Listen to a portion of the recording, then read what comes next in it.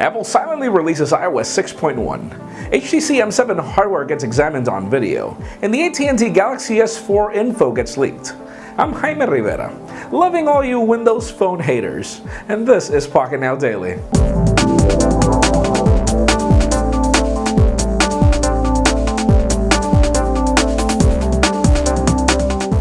That's right, the Galaxy S4 is one of the most popular devices of the year. And even though we already know that MWC most probably won't be the terrain for the launch of this device, we already have a codename i337 device sporting a 1080p display and being called the Galaxy S4 for AT&T. So stay tuned for the rumors because we've got some more stuff for the Galaxy S4 coming up in the next coming weeks. Can you believe the rumors of a cheap iPhone keep coming back? New leaks have the device being based off the design of the iPhone 5, obviously, the iPod Touch current generation, and get this, the classic iPod. I mean, are those things still being made?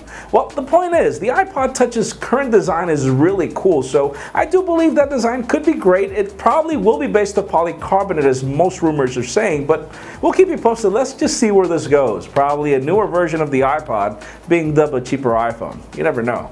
Another one of the hot devices for early 2013 is the HTC M7, and we now have it on video, being compared to the HTC One X. And you'll notice that the design is pretty much similar. It's a bit taller than the One X, and it does seem to be sleeker even though they only compare the housings of each of these devices. Now that said, MWC 2013 is apparently going to be the time when it's going to be launched, and hopefully this design will come through because it is really cool.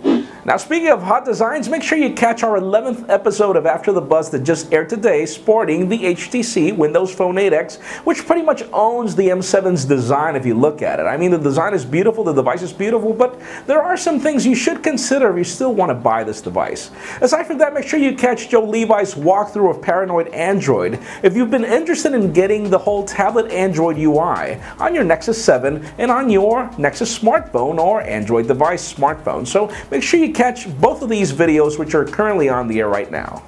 And finally, for the news of the day, Apple has silently released iOS 6.1 to the public, and while the number of changes are so small and insignificant, it begs to wonder why it didn't call it iOS 6.0.2. The only positive thing about this change is that you'll be able to jailbreak your iPhone apparently in the next coming week, because iOS 6.1 was already jailbroken, at least in the beta stages.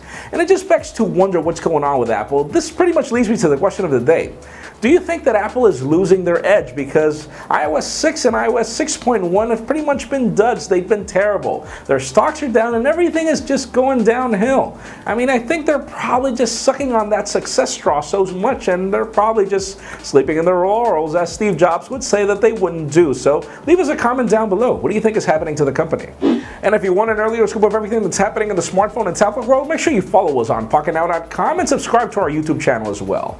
Be sure to give this video a thumbs up if you like what you saw. I'm Jaime Rivera. Thanks for watching, and stay tuned for a Samsung AT Odyssey review coming up tomorrow if you're interested for a Verizon budget Windows Phone 8 device.